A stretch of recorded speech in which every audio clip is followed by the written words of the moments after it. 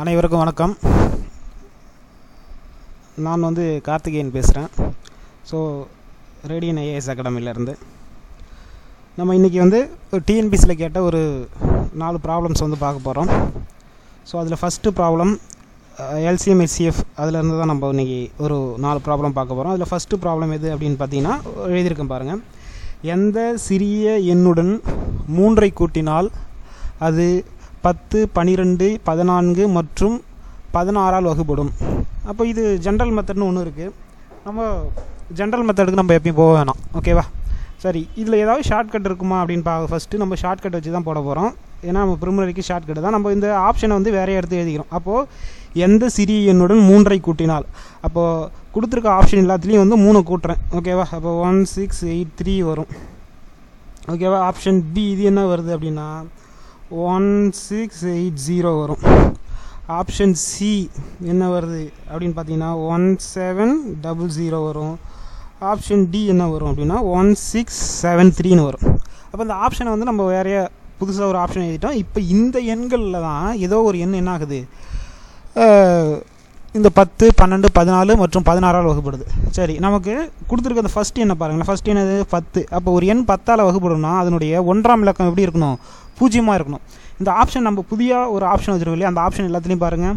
First இது கண்டிப்பாக வகுப்படாது, ஏன்னா இதனுடைய யூனிட் டிஜிட் 3 இருக்குது. செகண்ட் இது ஆப்ஷன் பி வகுப்பட வாய்ப்பு இருக்குது. ஆப்ஷன் சி வகுப்பட வாய்ப்பு இருக்குது. ஆப்ஷன் டி, ஓகேவா?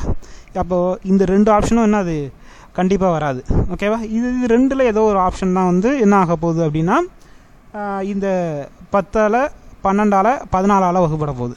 சரி, இதுக்கு அடுத்தது நம்ம என்ன பண்ணுறோம், 10ஆல் இப்போ இது ரெண்டுமே வகுப்படும். அதுக்கடுத்து நம்ம பார்க்க போகிறது 12ஆல் எது வகுப்படும் அப்படின்னு. அப்போ ஒரு எண் 12ஆல் வகுப்படணும்னா அந்த எண் என்ன ஆகும்னா 4ஆலையும் 3ஆலையும் வகுப்பட்டால் 12ஆல் வகுப்படணும், ஓகேவா? சரி, ஒரு எண் 3ஆல் 4ஆல் எப்படி வகுப்படணும் அப்படின்னா, ஃபஸ்ட்டு ஒரு எண் 3ஆல் வகுப்படணும்னா அதனுடைய இலக்கங்களுடைய கூடுதல் 3ஆல் வகுப்பட்டால் அந்த எண் என்ன ஆகும், 3ஆல் வகுப்படக்கூடிய எண்ணாக இருக்கும், ஓகேவா? அப்போ இது எல்லாத்தையும் கூட்டுங்க, இதை கூட்டுங்க. அப்போ 1 + 6 + 8 இது எல்லாத்தையும் கூட்டினா நமக்கு என்ன கிடைக்குது அப்படின்னா 15 வருது. அதுவே இதை கூட்டினா நமக்கு என்ன கிடைக்குது, 8 தான் கிடைக்குது. அப்போது கொடுத்துருக்க ஆப்ஷன் பி தான் என்ன ஆகும்,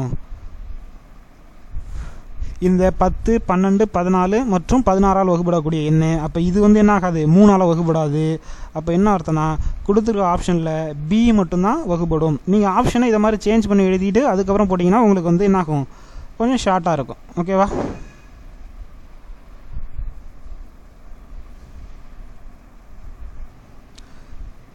சரி, அதுக்கு அடுத்த ப்ராப்ளம் 12, 15 மற்றும் 18ஆல் வகுப்படும் மிகச்சிறிய 5 இலக்க எண் யாது அப்படின்னு கேட்டு ஒரு 4 ஆப்ஷன் கொடுத்துருக்காங்க.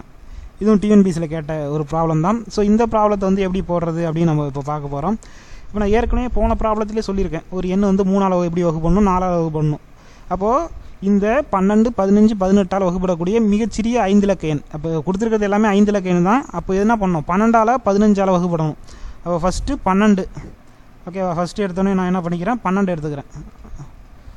ஃபஸ்ட்டு 12 எடுத்துக்கிறேன். அப்போ 12 அப்படிங்கிறது எப்படி பிரிக்கிறான், 4 × 3. அப்போது 4ஆலையும் 3ஆலையும் ஒரு எண் வகுப்படுதுன்னா அந்த எண் என்ன ஆகும், 12ஆல் வகுப்படும், ஓகேவா? அதுக்கடுத்து பார்த்தீங்கன்னா 15. ஒரு எண் 15ஆல் வகுப்படணும்னா எப்படி இருக்கணும் அப்படின்னா 5ஆலையும் 3ஆலையும் வகுப்பட்டால் அந்த எண் என்ன ஆகும், 15ஆல் வகுப்படும். அப்போ ஒரு எண் 18ஆல் வகுப்படணும் அப்படின்னா 9ஆலையும் 2ஆலையும் வகுப்பட்டால் அந்த எண் என்ன ஆகும், 18ஆல் வகுப்படும், ஓகேவா? சரி, இப்போ ஃபஸ்ட்டு எடுத்தோடனே நான் இதில் கொடுத்துருக்க எண்ணில் 4ஆல் வகுப்படக்கூடிய எண்கள், ஓகேவா? அதெல்லாம் ஃபஸ்ட்டு எதுன்னு நான் பார்க்க போகிறேன். 4ஆல் வகுப்படக்கூடிய எண்கள்.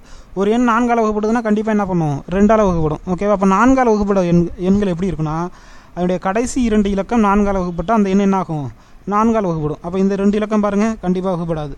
இந்த 2 இலக்கம் பாருங்கள் கண்டிப்பாக வகுப்படாது. இப்போ இந்த 2 இலக்கம் வகுப்படும்.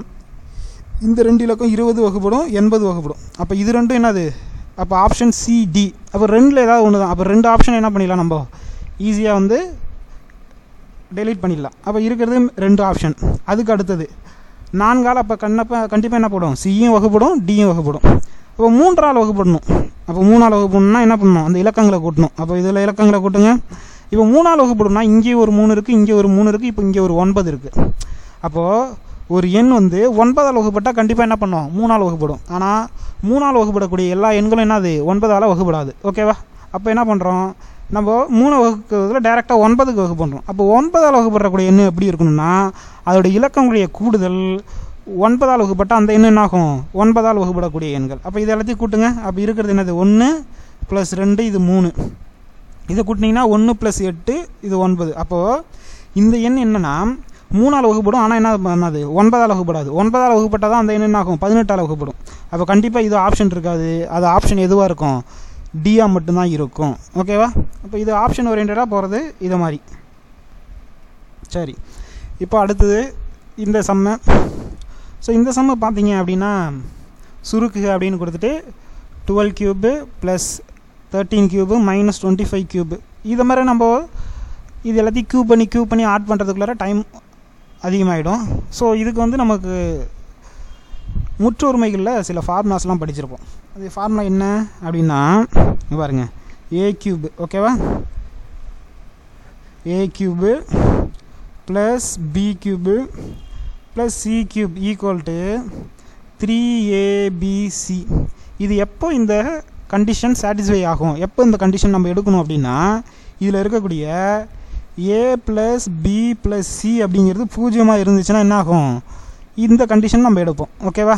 அப்போ இதில் பாருங்கள், ஏவோட வேல்யூ 12, பியோட வேல்யூ 13, சியோட வேல்யூ -25. அது இங்கே முக்கியம். ஓகேவா? மைனஸ் இங்கே முக்கியம். அப்போது கூட்டினா நமக்கு என்ன கிடைக்குது 12 + 13 -25 தட் இஸ் ஈக்குவல் டு 0. அப்போ நம்ம என்ன பண்ணிடலாம் 3abcன்னு எடுத்துக்கலாம். அப்போது ஏவோட வேல்யூ 3 × 12 × 13 × -25. ஓகேவா? அப்போ இது எல்லாத்தையும் பெருக்குனிங்கன்னா நமக்கு ஆன்சர் என்ன வரும் -11700 வரும். ஓகேவா? Option A. நீங்கள் வந்து 0 போட்டக்கூடாது. ஓகேவா? அந்த இதில் வந்து பார்த்துக்கணும். இதில் இதுதான் வந்து கொஞ்சம் இதை வந்து பார்த்துக்கோங்க. சரி, நெக்ஸ்ட். சரி, ஓகே. இப்போ இந்த ப்ராப்ளத்தை என்ன சொல்லியிருக்காங்க பாருங்கள். இது டிஎன்பிஎஸ்சியில் கேட்ட கொஷின்ஸ் தான். x² = 2xy - y² மற்றும் x⁴ - y⁴ இன் மீப்பெரும் பெருவகுத்தி HCF. இங்கிலீஷில் HCF அப்படிங்கிறது இங்கிலீஷில் நம்ம சொல்லுவோம். ஸோ அதை வந்து கண்டுபிடிக்க சொல்லியிருக்காங்க. ஸோ ஃபஸ்ட்டு எடுத்தோடனே நான் என்ன பண்ணுறேன், இந்த டேர்ம் இருக்குல்ல அதை எடுத்து எழுதிக்கிறேன். அப்போ இந்த டேர்மை ஃபஸ்ட்டு எடுத்தோடனே நான் எடுத்து எழுதிக்கிறேன். x² = 2xy - y². அப்போ இது எல்லாத்தையும் ஒரு சைடு நான் கொண்டு போகிறேன். அப்போது நமக்கு என்ன கிடைக்கும் அப்படின்னா x² + y² -2xy = 0. இது ஒன்றுமே இல்லை, இது வந்து என்ன ஃபார்முலாவில் இருக்குது x - y² that is equal to 0. ஓகேவா? அப்போ x - y² = 0 அப்படிங்கிறது தான் இதனுடைய இது. அப்போ x - y² னா a - b². அப்போ a² + b² -2ab. அப்போ ஏவோட வேல்யூ இங்கே x, பியோட வேல்யூ என்னது y அப்படின்னு அர்த்தம். ஓகேவா? சரி, இதுக்கு இது பண்ணிட்டோம். இப்போ ரெண்டாவது இந்த இது இருக்குல்லையே அதை எடுத்துக்கிறோம். அப்போ x⁴ - y⁴. அப்போ இது எந்த ஃபார்மேட்டில் இருக்குது a² - b² அப்படிங்கிற ஃபார்மேட்டில் இருக்குது. அப்போ a² - b²னா என்னது a + b × a - b. இங்கே ஏவோட வேல்யூ வந்து x², பியோட வேல்யூ என்னது y². அப்போ இது எப்படி எழுதலாம் x² -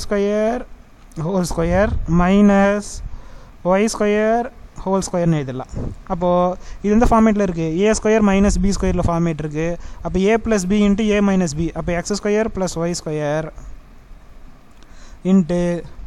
x² - y². இப்போ பார்த்தீங்க அப்படின்னா மறுபடியும் இதை வந்து எதுவும் பண்ண முடியாது. x² + y² எதுவும் பண்ண முடியாது. ஆனால் இங்கே இருக்கிற என்னது x² - y² நம்ம என்ன பண்ணலாம், மறுபடியும் என்ன பண்ணிடலாம், அதை x² + y²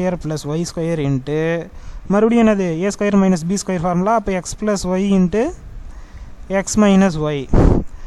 அப்போ இதில் ரெண்டு இதையும் கம்பேர் பண்ணி பாருங்கள். இதையும் கம்பேர் பண்ணுங்க. அப்போ இது ரெண்டுத்துலேயும் காமனாக இருக்கிறது என்னது x - y தான். இதுலேயும் x - y இருக்குது, இங்கேயும் x - y இருக்குது. ஆனால் இங்கே என்னது பவர் வேல்யூ 2 இருக்குது, இங்கே பவர் வேல்யூ 1 இருக்குது. HCF பொறுத்தளவு என்ன பண்ணணும், லோயஸ்ட் பவரை தான் எடுத்துக்கணும். ஓகேவா? அப்போ ஆன்சர் என்ன இருக்குன்னா டியில் வந்து x - y இதுதான் வந்து என்னது ஆன்சர். ஓகேவா? சரி, ஓகே. நெக்ஸ்ட் ப்ராப்ளத்தில் பார்க்கலாம்.